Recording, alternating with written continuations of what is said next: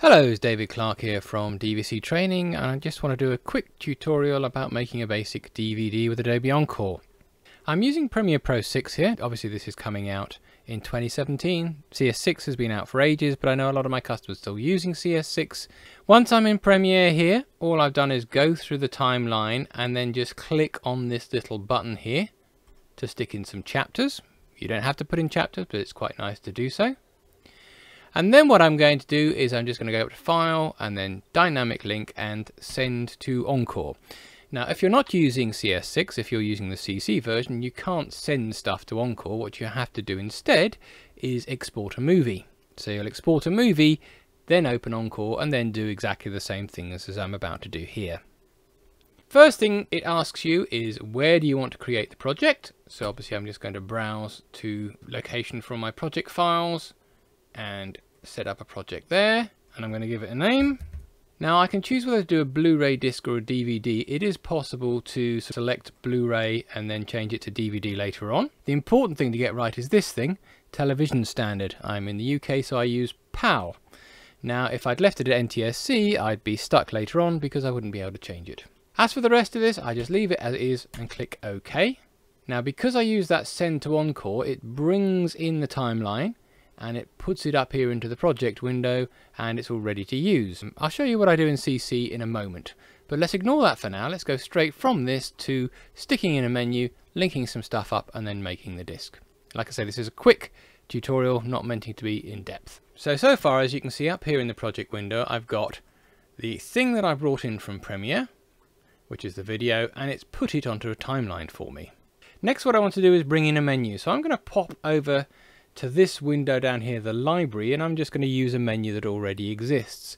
Now if you go to the set here, you can choose between different types of menus. I'm just going to choose travel, and you'll notice it goes through a little bit of jiggery pokery here, which it only ever does the very first time you look at a particular set of menus. And then you can see now here I've got a lot of different stuff I could nick and use. These little buttons here trim it down, so if I just click on that one it just shows me the menus, that one just shows me buttons, that one just shows me images and so on. And if you hang over these things long enough it tells you what it's showing. I want to choose a menu, so I'm going to click on that, find a menu. I'm going to use one of these two rainbow menus here. You notice there's two menus, there's one that's called menu and one that's called sub menu. You don't have to use the sub menu as a sub menu. Literally they think that's a good thing for chapters, that's a good thing for a main menu, but if I fancied having that as my main menu, well I can just take it and use it, and I'm just going to drag it, drop it into the project window, and you can see it adds it in. This case it's got some video behind it, so it's just brought that in, and now I've got a menu up here and a timeline down there. So I've got two things in the project, the menu and the timeline. What's the first thing that's going to play when I stick the disc into a player? Because obviously you stick it into a player, something happens. Well, the first thing to play is whatever has that little white circle with a triangle on it. That is set as the first play item. That's automatically set as the first play item because it was the first thing I brought into the project. Well, in this case I'd rather like the menu to be the first play item, so I'm going to go select the menu, right click on it and say set as first play. So there we are, I've now got that in there. It's going to pop up with the menu, and then what happens? Well, of course if you stick it into a DVD player it's going to pop up with this menu, but you won't be able to do anything unless you link any of the buttons on this menu to something. You know, if I don't link any of the buttons, well I'll be able to see the menu, but I won't be able to see anything else. Encore warns you of stuff like that. If I was to not do anything here and I was to go to the build tab, now build tab obviously is where I decide to build the disc. I'm going to choose to make it as a Blu-ray disc. I can choose to make a folder, which is just a bunch of files on the hard drive, or a disc, or an image. If you go to disk, then you write it directly to the disk straight away. If you go to a folder, then you make up a folder which you write later on.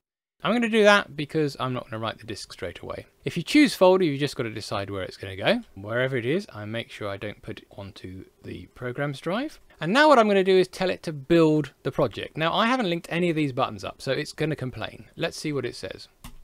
Oh, there are problems. Do you want to have a look at them? Okay, let's have a look at them.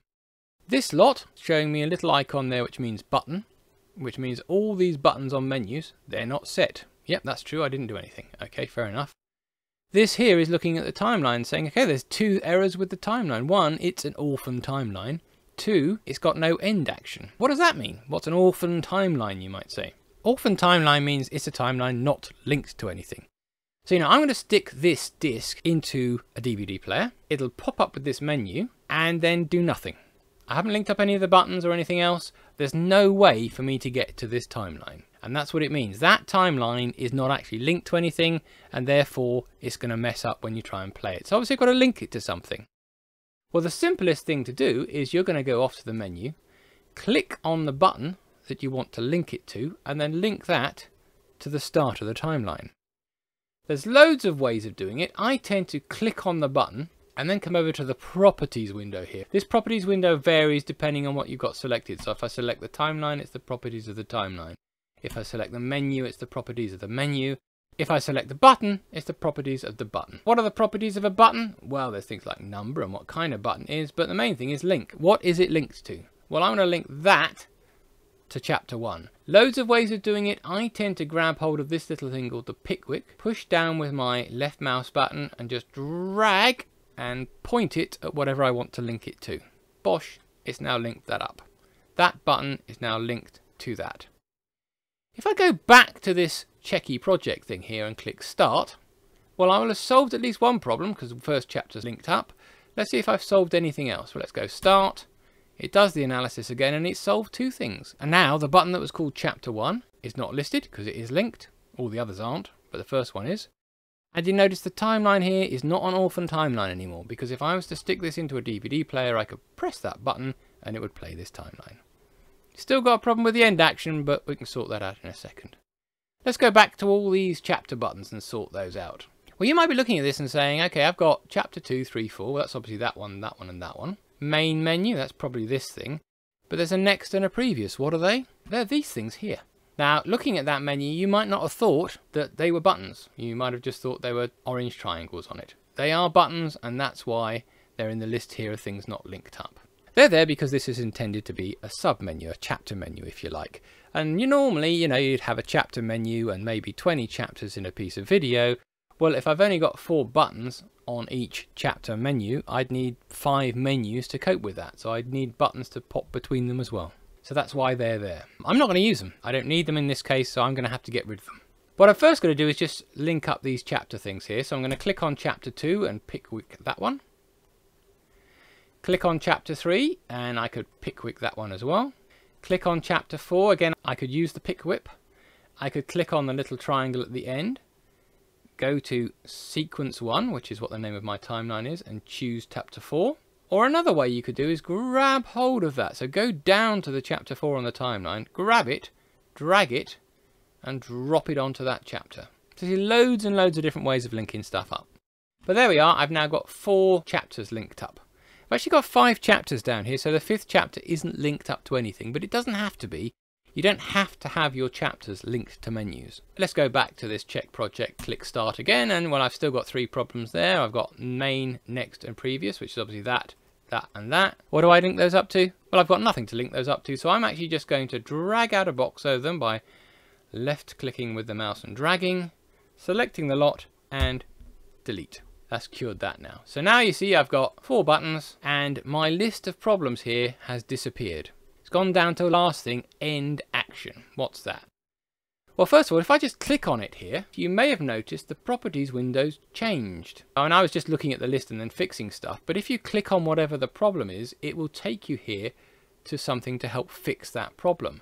And click on that one there, it opens up the properties of the timeline, because this is a problem with the timeline. Well, what's the end action? Well, the end action is what happens when it gets to the end of the timeline. And at the moment, it says it's not set. So what's going to happen is, now I'll put the disc in, it'll play the menu, then I'll select one of these chapters, and then it'll play from that chapter all the way to the end of the video, and then nothing happens.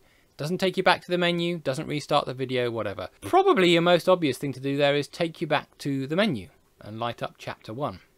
But I've got to tell it to do that. So I'm going to do exactly the same kind of thing as I did when I was setting these buttons. I'm going to come up to the properties of the timeline, choose the pickwick, and point it at chapter 1 on the menu. So you see, now what's going to happen is that when I play this timeline, it's going to get to the end, and it's going to go pop back to this menu and light up that chapter. Click on the start button. Yay, problem solved. I would never want to write a disk when there is a list of problems, because if there's a list of problems, it means it might not play properly. So sort those out before writing a disk. Okay, now that I'm happy, I could go ahead and write it. I could go ahead and customize these things, like the words family vacation up here. I could change that if I want to. But a rather good idea would be to do a quick preview before I write anything. And to do that, you just click on this little icon up here that says preview. So click on that and up it pops, and this is basically how it's going to appear when you stick the disk into a player. So you can see it's come up, it's highlight chapter 1. I could move through these things with my mouse, but that's cheating because when you're actually on a DVD player, you won't have a mouse. So I wouldn't move through them with the mouse. I'd go down here and to use these buttons which mimic the remote control on a DVD player, just to make sure that if you press the right button there, it jumps to the next chapter. Press the left button, it jumps to the left chapter. Press the up button, it jumps upwards or whatever. Now sometimes these things don't do exactly what you want. They're actually set up automatically by Encore, and if they don't do what you want, then you've got to change the button routing. Like I said, this is a quick tutorial on making a DVD, so I'm not going to go into that here. I do have a full-blown tutorial on using Adobe Encore, which you can get off the DVC training website, and it explains things like button routing and customizing buttons and all sorts of stuff like that. But anyway, let's go and choose a particular chapter, click on the middle button, it plays it, then you could sit here and you could play it all the way through to the end and make sure at the end it goes back to the menu. But that's the best thing to do first. Use this, check it, make sure it works, and then write the disk. I'm going to click on the title button. This is the same as the title button on your DVD remote, and it takes me back to the menu. If you had 2 or 3 menus, that for example checks which is your main menu, which is set as the title menu. Lots of things you can do here, so I do explain them more in depth in the tutorial. The only thing this won't preview is if you've got a menu here with animated buttons and animated backgrounds, and I know this one happens to have an animated background, this won't show you the animated menu. You can get it to render it, but it won't show you it just by clicking the preview button. You'd have to render it first. Anyway, happy with that, going to click on exit, click build, and build it. And then it goes through and it remakes everything, it combines all the menus. This will take a little bit of time. How long it takes really depends on how fast your computer is. But it'll take a little bit of time, and then at the end of it, in my case, I'm going to have a folder, which then I could write to a DVD separately, or I could have just gone up to output and chosen DVD disk and written it straight to the disk.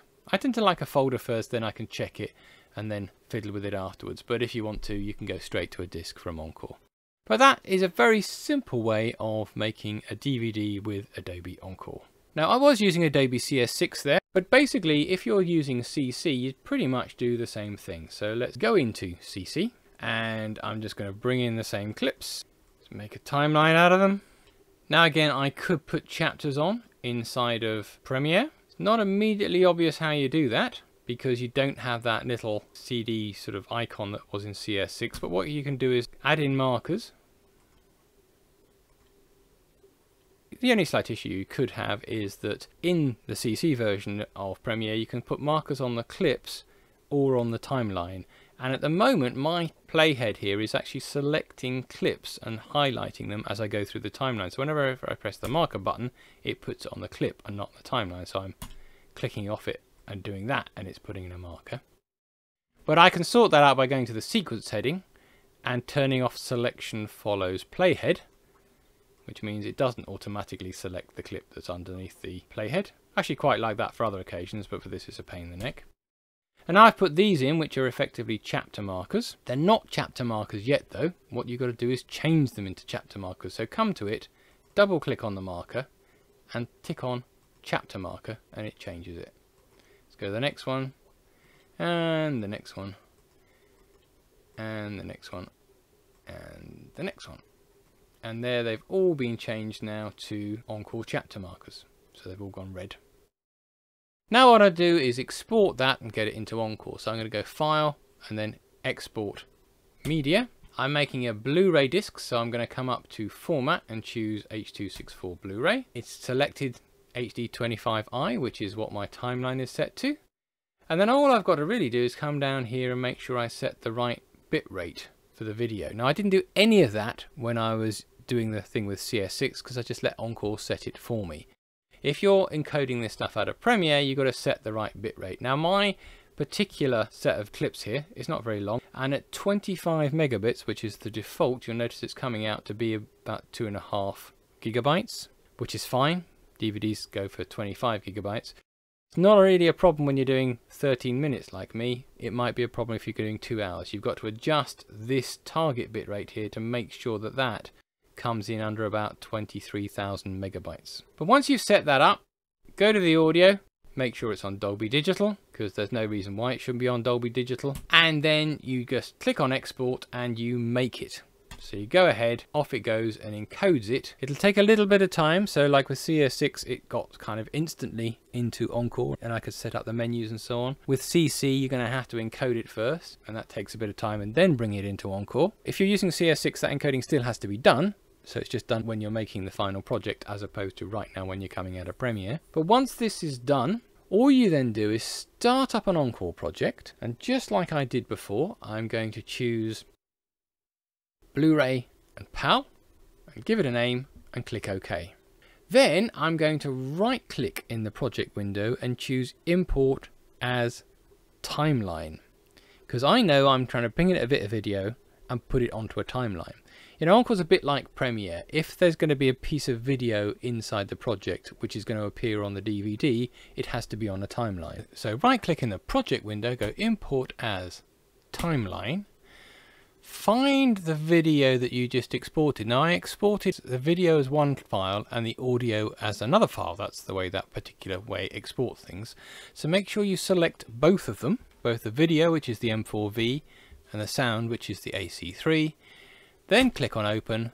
It brings it in, puts it into the project and creates a timeline for it with the audio and the video both on there, which then means we're in exactly the same situation as we were before when we did the dynamic link. The rest of setting up the disk is exactly the same. That's the only real difference you've got between CS6 and CC, is you don't have a dynamic link, so you have to make the thing first. In CS6 you can use that fancy dynamic link, send to Encore, and then all the encoding and bit rates are set up automatically by Encore, and then it makes it at the end of the process. Whereas with CC you have to make the video first, and then you bring it in, and then you stick your menus on it. Now, so there's a lot more stuff you can do in Encore, which I'm not going to go through here. I do have a tutorial about using Adobe Encore. I'm just in the process at the moment of changing it so it works better on modern machines than the older version. My old version was made up in Flash with Encore, and now I'm making it up in a new way which can be played better on current machines. But if you're interested in that, go to the website www.dvctraining.co.uk and have a look at the details there, and you can order it and download it directly from the website. Still, I hope that's been useful. Very simple introduction to Encore. You can see more tutorials on the DVC Training YouTube site. You can follow me on Facebook, where I will post different bits of information about news on video editing. And you can also visit the website www.dvctraining.co.uk, where you can read more information and see more tutorials, as well as ordering some of my in-depth tutorials on Premiere and Edius. And of course, don't forget to subscribe to the YouTube channel for more updates and tutorials.